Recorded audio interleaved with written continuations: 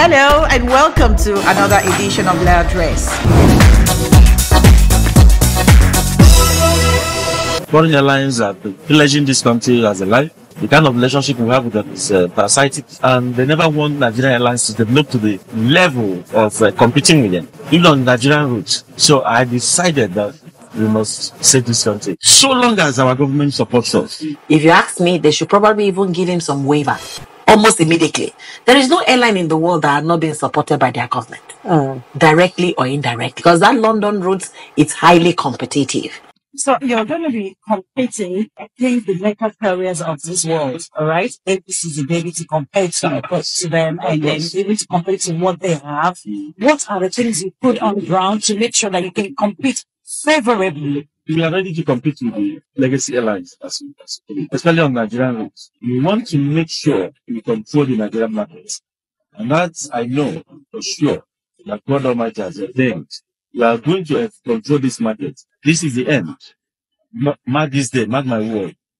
By the special grace of God Almighty, this is the end of Nigerian airlines or Nigerians complaining about failure of indigenous airlines on the international scene. You can see the kind of beautiful aircraft we brought in, not just any aircraft. It's beautiful. 777, 3 class. First class, business class, and economy.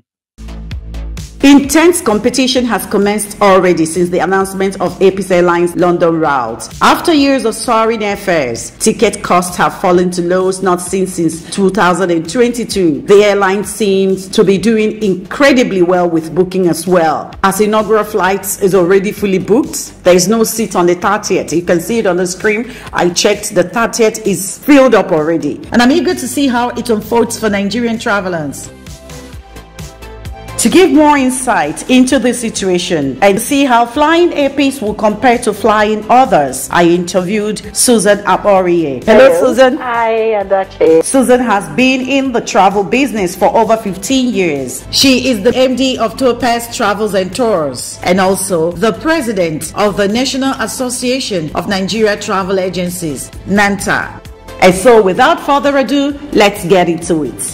Apis is doing incredibly well. Their Lagos-London route launch date is completely sold out. It means people are still traveling. Interestingly, people are traveling. Where are they getting the money from?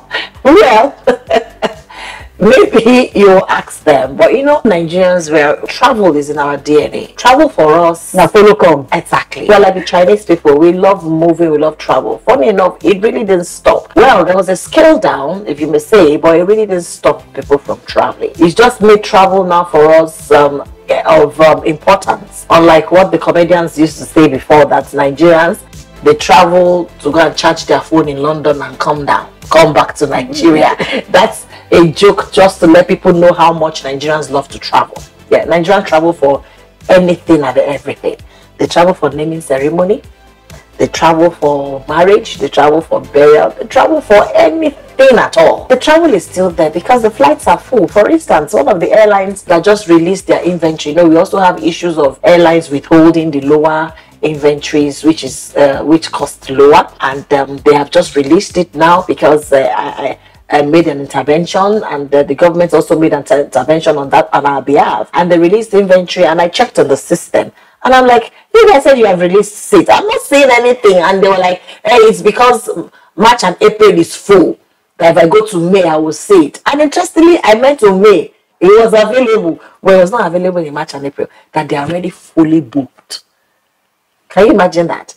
And with this economic situation and with the complaint here and there, with the cut down that we are asking, but I really don't know where people are getting money from, but they are traveling because the flights are full. My darling, Nigerians are traveling. Now that Apis is going to London. My members are so excited. Could you say that the war on pricing has already started? Competition drives price down. You know, you having a carrier of your own gives you respect in other countries. Most of this misbehavior of other carriers is because we don't have our own. We don't have our own. So nobody goes to ICAO meeting to sit on behalf of Nigeria for us because we don't have our own. Should I even tell you something? When Apis launched and they brought out their fares, we still had some airlines that refused to release index. My sister, quick, they released the inventory. I tell you now, they are doing promo. We have not had promo in almost 2 years in this industry, almost 2 years. Now we are hearing promo. Competition drives price down. Earpiece has come, now everybody is doing promo. The airlines that don't even want to even give us lower fares to sell are now doing promo. So it's a good thing. This is private, I understand, and I still encourage the government to still do Nigerian air, no problem, because like for instance in the UK they have British Airways, which is government but it's privately run, and they have Virgin Atlantic, which belongs to a private person. So it's wonderful. We welcome everybody. Even by the time the government is ready to do the Nigeria, we will welcome them too as well. Besides being up against Gulf carriers, European and American carriers, he will also be competing against some from the continent. There can never be too much. There can never be too much. So Airpeace coming, we're also excited, and we have actually given them a slogan, Airpeace our own. That's what we told him. It's our own, it's our brand. We should be proud about it. They're just starting. They might not get some things right. You think Airpeace stand a chance? That's another thing. Some Nigerians are like, Airpeace can't trust. I said, look, once upon a time, that was the story of all these big airlines that you know now. But they have built over the years. So let's give them a chance. It's our own. Let's support them. Where they go wrong, we'll let them know. They will adjust. In short, the ones that have been there for years, they still make mistakes. Exactly. I still put customers on some airlines and they come back and start fuming. I will never fly that airline again. Go to I didn't like the treatment. Go to all the legacy airlines. Yes. Go to social media and see the reviews. Exactly. Their reviews are so terrible. They're so terrible. Airpeace have grown over the years. Yeah. I mean, and they have steadily grown. They're doing well. I boarded an aircraft, business class for that matter. I won't mention. And they said food was finished. Business class, not economy. Which airline? It was Air France. They had 2 types of meal, and the one I wanted, they had taken my order. You know how business class works? They come and take all your orders and they will start bringing it. So they're taking all our orders, and when they were bringing it, I said, oh, I'm so sorry, it's finished. And I'm like, don't you know the number of passengers you have on your aircraft in the first place? So you can imagine if that happens to Airpeace. Oh my God, Nigerians will not allow the man here. What? We are just so good in bringing down ourselves, and I must say this, Nigerians should stop it. We should stop it. The problems we are having, we are not the only ones that have problems in this world. We have problems, but let's stop pulling ourselves down. I was in a conversation with somebody that lives in Toronto in Canada, and we were talking, and I'm so glad the man brought up the issue. Somebody now said, now Canada is now beginning to close us up, or they say Nigerians. He said, stop it, don't say that. I live there. The people causing majority of the issues and atrocities are Indians, not even Nigerians. But if one Nigerian does something wrong, oh my God, it's blown out of proportion. So it makes the whole world put the torchlight on us. So they look at us with extra eye, because that is the way we are presented ourselves. But I tell people, just like when we had issues with Dubai during that COVID time, and they were like, the reason why they were doing what they were doing is because Nigerians are perpetrating crime. I said, okay, I won't argue that with you. Let me accept that truly Nigerians are perpetrating. But what? To be fair, a fair analysis will be that you will take the percentage of Nigerians in UAE, in Dubai, and you will now put on the scale the percentage that are committing crime and the percentage that are growing the economy of UAE. Put it on the scale. If the scale is like this, then we're not bad after all. But if the scale for those doing bad is up and the one doing good, then you can say we are bad. But until you give me the scale, you give me the analysis in percentage, please don't talk to me. Once you confront them like that, they keep quiet, because they know it is the truth. So let's look at the economic implication of this to Nigeria economy. The economic value of homegrown product is the fact that everything is here. With Airpeace, we will have the issue of trap funds. Oh, I can't get dollar, like all the other airlines are telling us, and trying to force us to buy tickets in dollars because they want dollars. That issue will not be there. The taxes would duly go to the government as and when due. Some of these foreign airlines really don't know whether they are declaring their real taxes to the government or not, because they have to also answer to another government. But now, opportunity for local products, opportunity for the downstream sectors in terms of the catering services, in terms of the ground handlers, in terms of a lot of things that they have to do. At least opportunity to have our own cuisine and our own language on an international route. You know, some people still have problem in hearing some of those things when they're making announcements. I've been there, so I say, please my daughter, what did this say? When they're making announcements. And then this one, there will be pidgin English announcements, there will be English announcements, and of course the money remains home. These ones come, they do the business and they take the money away. They don't invest. But Airpeace, the money is here, and God bless his soul, is making so many other investments in different areas in Nigeria. So the money is not going anywhere because Airpeace our own. Whatever market the money is here, it's been reinvested back in Nigeria. And of course for we agents, it gives us more opportunity to sell. And it's a direct flight. So for those that say, you know what, I don't want to transit, I just want to go 6 hours, there you go. You have it, 6 hours straight, you are where you are going to. And the timing they have given themselves is perfect. They leave in the midnight, get to London in the morning, so you can just go and attend to your business. You've saved the whole day in doing your last minute meetings and business in Nigeria. Leave at night, you sleep, you are waking up in London. So the timing is beautiful and it's perfect, and it just has multiple economic value. We might not be able to see it now, but what I will also say here is they should please let the government temper mercy with justice with Airpeace. When it comes to Airpeace, they should be able to give some exclusions. Exclusions, because that's what I'm about to say. Just to encourage him. Encourage it, because already we know there's no level playing field when it comes to our own. Yes. They give all the concessions to the foreign carriers. Yes. Airpeace need all the support that he can get from our government, because we want them to go and do well and continue to make us proud. Because that London route, it's highly competitive. If you ask me, they should probably even give him some waivers almost immediately.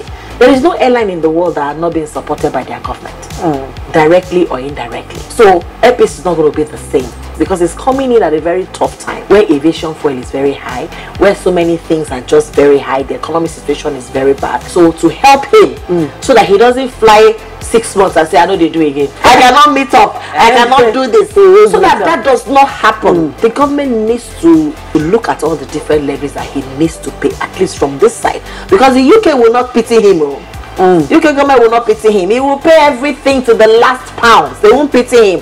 But on this side, let the government pity him. Give waivers, reduce in some cases, give them concession as a way of encouraging them. And as they are giving him that waivers, he needs to reciprocate to Nigerians in terms of fare, in terms of the price.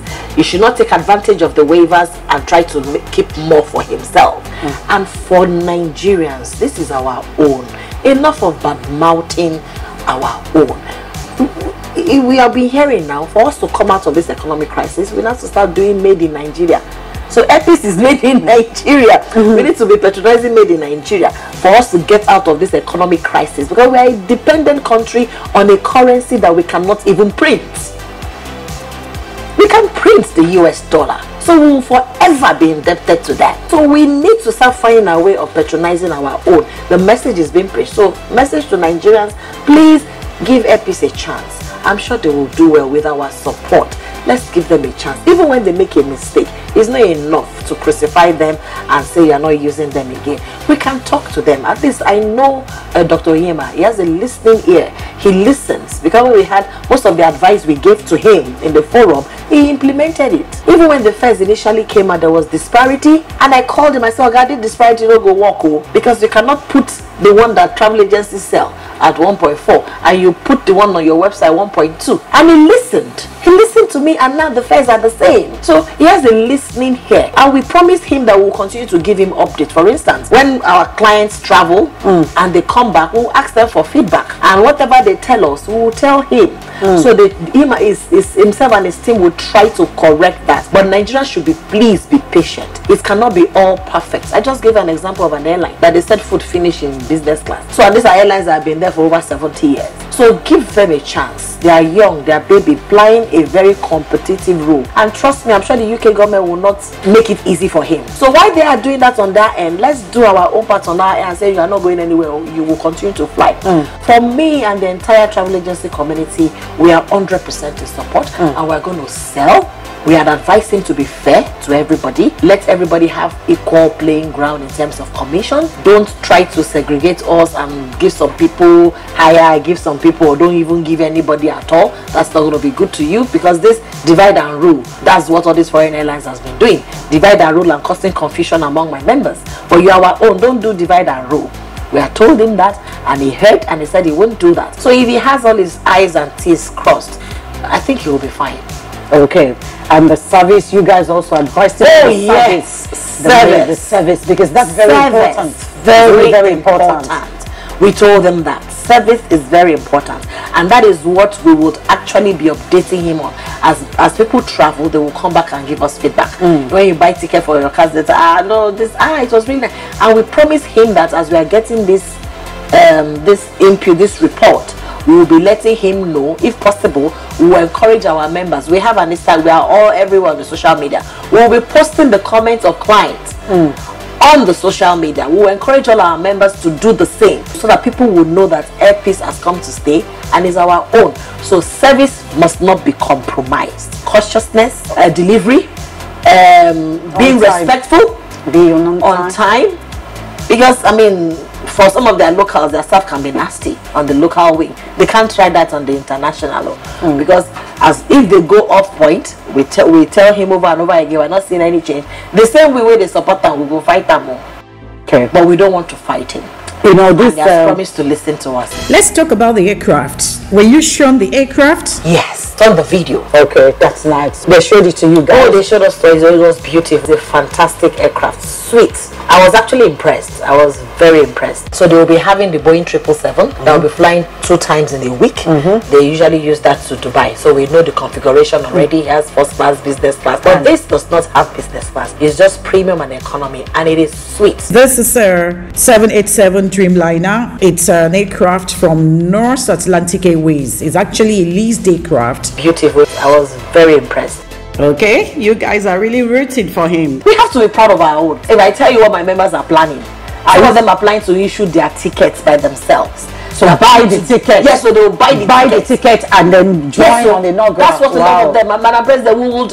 Yeah, I know that if you go, they might probably do your own free because you are our president. But we want to buy the ticket. They will buy the ticket.